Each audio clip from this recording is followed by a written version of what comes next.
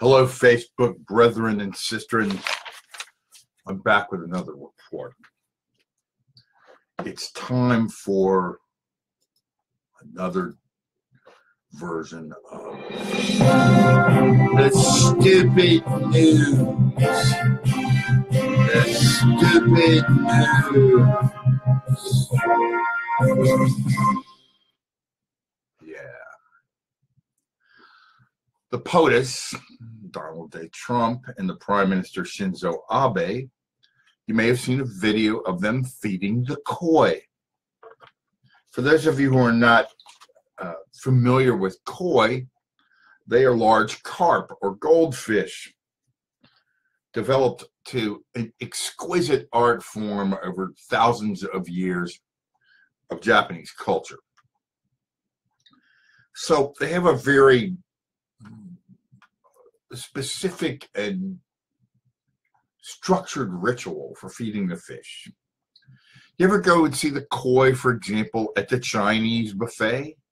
You can go and you can get a little, one of those gum things full of fish pellet so that, you know, for example, feed the fish, I don't know, Necco wafers or bubble gum or coins. Never good for koi. And you know, so the Chinese have this tradition too. And so you can buy just a little thing and you feed it to the fish. Okay. Very kind of ritual with a little box. So yeah, of course, you know,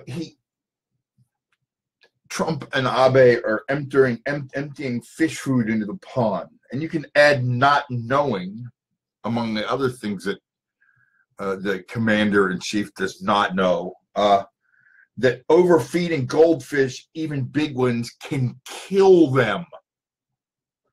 Newsflash, round eye, Debu, fat guy, Debu dotard, right? It ain't Wednesday night dinner with a redneck chef. Get a tailor, for fuck's sakes, too. God, my God, no fashion sense, none. Yeah, guy looks like he looks like he's a used truck salesman, right? You know, he dresses with the same flourish, you know. Okay. So we're still hoping also in another part of the stupid news, we're still hoping for a speedy recovery from yesterday's report from the man who, and this is the marriage of justice and irony, shot himself in the penis while robbing a hot dog stand in Chicago. I should note that Chicago hot dogs are exquisite.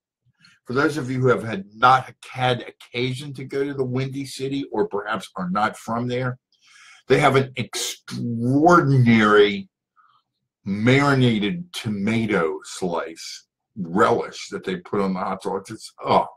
It's supreme. So we're hoping for a speedy recovery for that poor guy. And now for a very special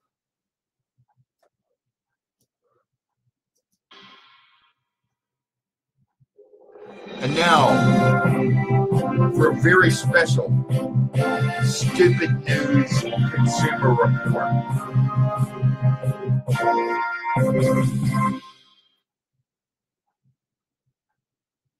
What the fuck is up with Dave and Buster's, really?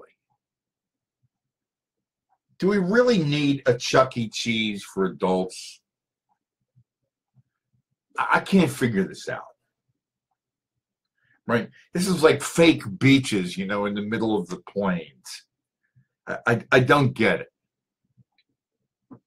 In typical American fashion,